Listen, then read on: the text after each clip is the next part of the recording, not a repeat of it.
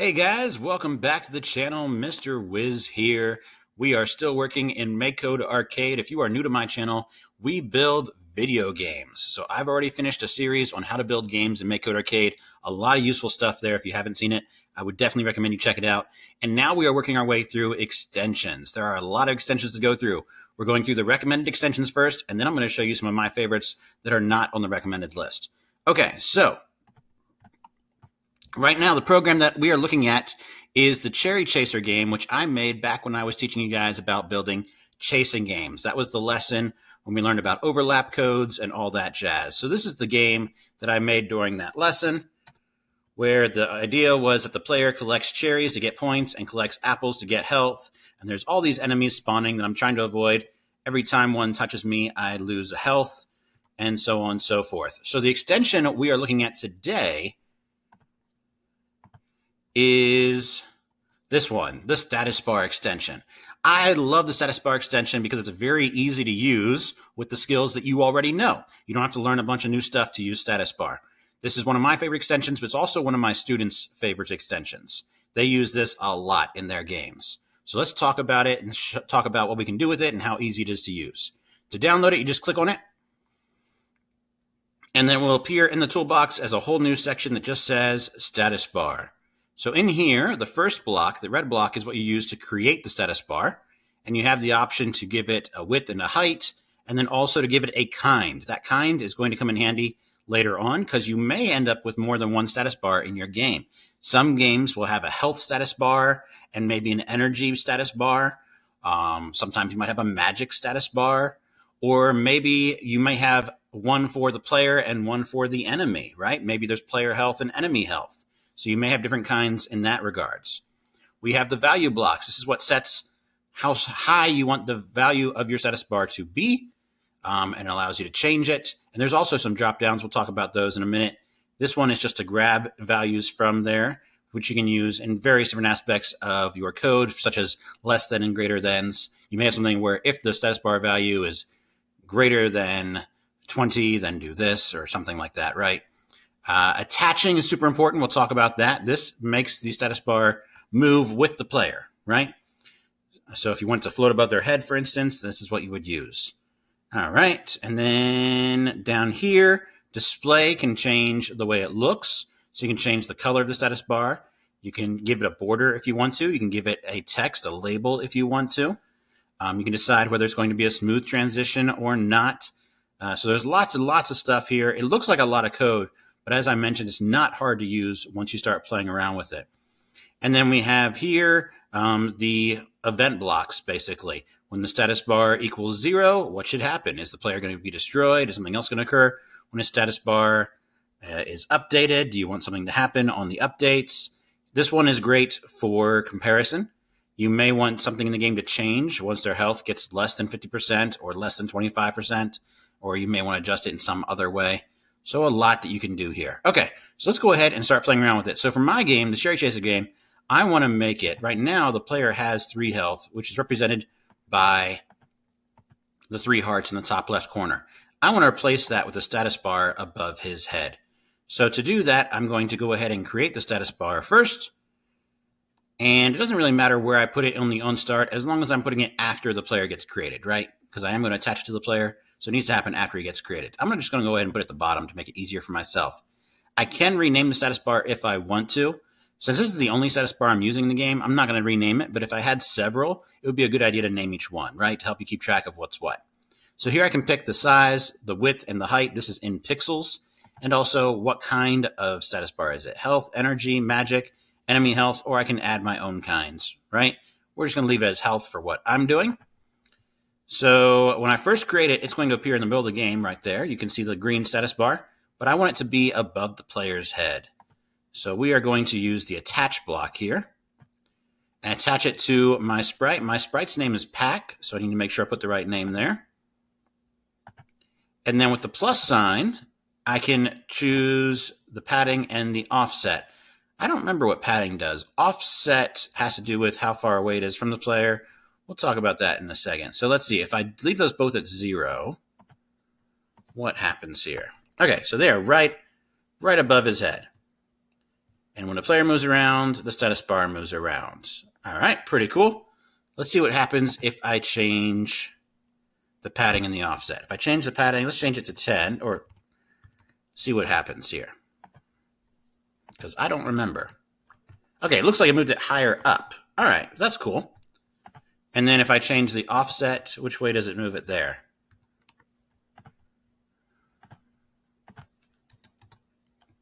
Oh, it moves it to the right. All right, so it looks like padding is referring to the Y direction and offset is referring to the X direction. That's my impressions.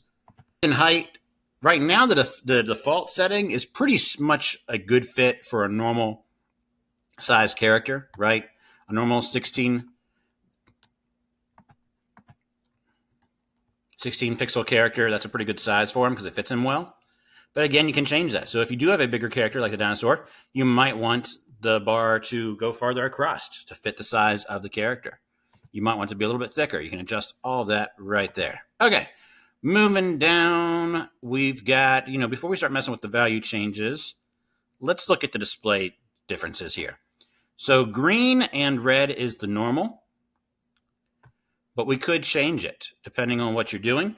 You have all the options for the colors. Maybe you want to make it dark blue and light blue. That would look probably good for magic, because magic in games is usually represented by blue. Maybe you want it to be something else, right? So you can pick whatever color you feel works best. We're going to keep it as green and red, which is also the default settings, so I actually don't need to have that on.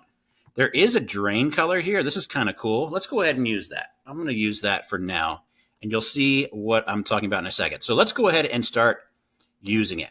Right now, when the enemy touches the player, changes life by -1. We are going to change that.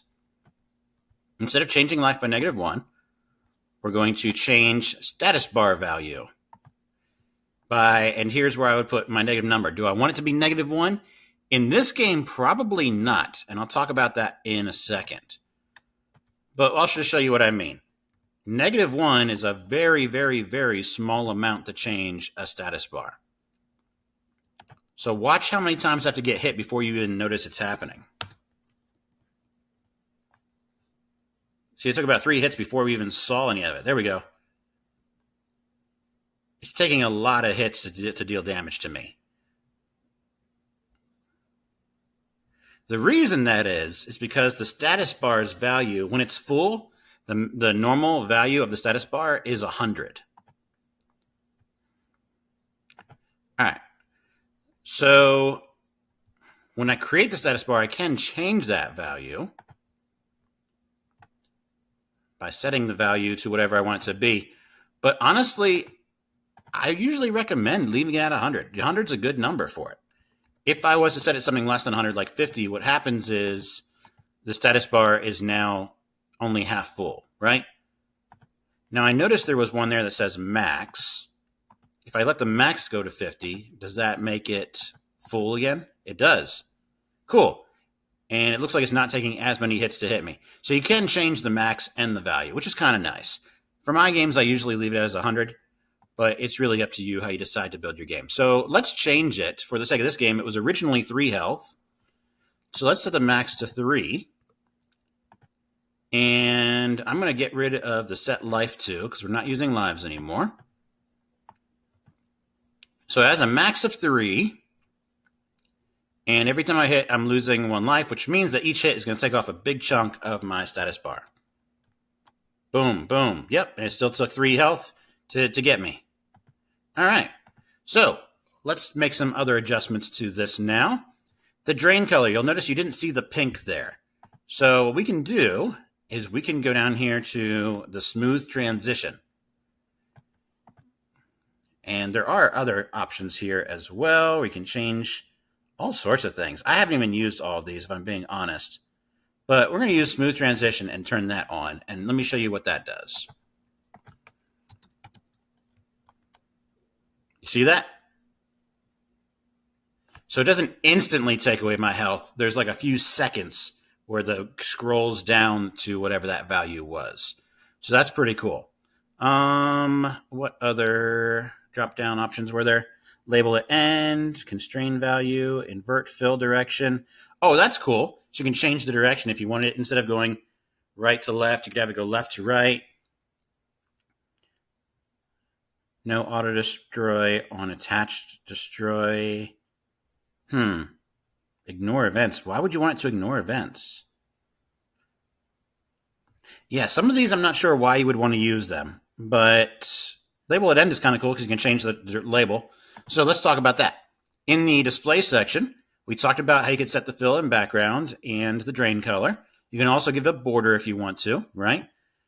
So, and you can change the size of the border. So this just makes your health bar a little bit fancier looking. See how I have that gray border now, right? So I normally don't use a border. The only time I would probably recommend having a border is if your status bar is really big. One thing I wanted to mention, I should probably have mentioned this earlier, is you don't have to attach the status bar to anything. You can have the status bar in its own area. Sometimes in some games, especially if it's a boss fight, I will actually have the status bar at the top of the game. So I'll make the status bar really big and take over the entire top of the screen. That way it's going down as you're playing it. So you don't have to attach it to a character. You can have it anywhere on the screen you want to, just by setting its position like you would set a sprite's position. All right. So yeah, in the case of big status bars, a border can be a nice addition. But if it's a small status bar like what we have, there's really no reason to. Labels are nice, especially if you have more than one status bar, right? If you have a health and a magic, the player should probably know the difference. So when you set up the label, it appears on the left-hand side, and there you can see it, right? So now you know that's his health points, his HP. You can also change the color of it, so that white was a little hard to see with this background. So maybe I'll make it red. And now you can see it a little bit easier on this game, right? Cool, cool, cool. Okay, what else should we look at here? We talked about smooth transition. Here's we can change the size again. So you can change the size when you first create it right here. But if you wanted to change it later on, you would do it with this block. Setting its position. So this is cool. When we are setting up the position for our status bar, especially if it's attached to a player, we can set it, right now it's automatically on top of him, but what if we don't want it to be on top of the player? We could set it on the bottom of the player, on the left side, or on the right side. So let me show you what left looks like. Because I do use left sometimes. Now it's on the left side of him, right? If I was to put it on the left side like this, I probably wouldn't have it set in that way. What I would probably do is I would probably change the width and height, give it a width of 4 and a height of 20. Now the status bar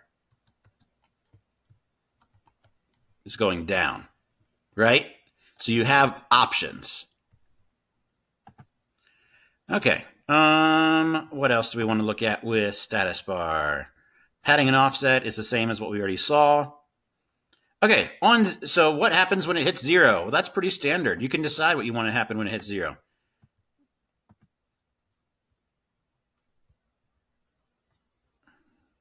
Just like when we had this block right here on life 0, game over, I could just put that in here. Since we're not using lives anymore in this game, I can put that there. And also, I should probably change this one. So when he touches the one fruit and it gives him a life, I should change that so that it now uses the status bar and change value by +1. And I might be done with this game. Yeah, because there's other stuff I'm not really worried about. I could use this if I wanted to. So like maybe instead of having, right now I have his color change every time he takes damage. Maybe instead of doing that, I could have it happen when his health gets too low. So you can kind of tell he's dying, right? So if his health gets below 50%, I can set, oh, it shouldn't say other sprite. I need to say the name of my sprite, which is Pack. There we go.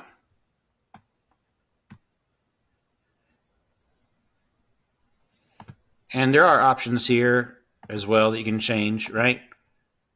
So let's check this out. He now has a health bar on the left side of the screen, and when I take too much damage, I should turn blue.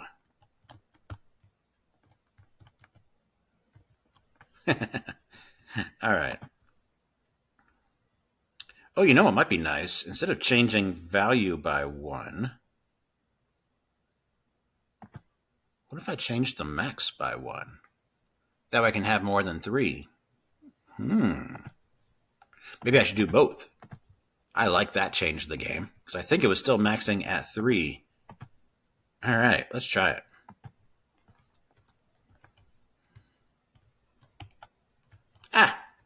So apparently I'm bad at my own game here, guys. No!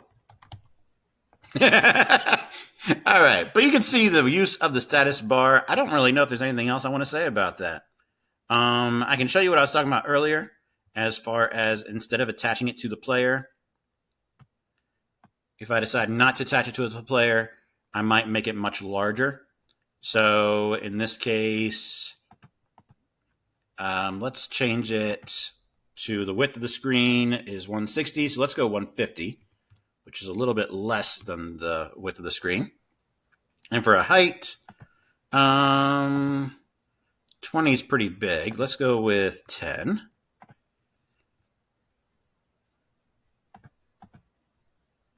All right, let's go a little shorter. 150 is still pretty wide. Let's go with 140. That's not bad. All right, so then I can move its position to the top of the screen, right? So there's lots of different things that you can do with the status bar is my point. We'll put it right around here. So, oh, it didn't move. It didn't move. Maybe I can't do that with position. Maybe I have to use the offset blocks. Well, I'm learning something in this video, guys. Let's try it with offset instead. So we said that padding is the one that moved it up, right? So if we move it up, it's 120 tall. So let's move it up 50. Nope, that moved it to the right. I thought padding moved it up. Did I get those backwards?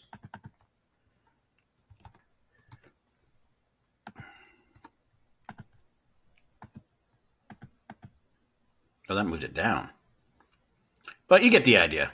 All right, I'll stop it there. So you can kind of use the padding and offset to move it in different parts of the game so that as you're playing, instead of having it above the player, you could have it anywhere on the screen. Usually with my games, if it's the player's health, I keep it above the player.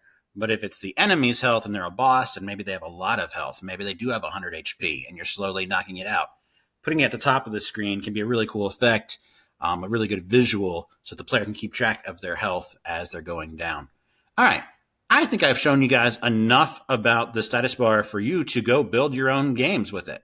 So like I said, this is one of my students' favorite extensions. It's easy to use because you use it the same way you use score and life and the things that you're already used to that are in the info section.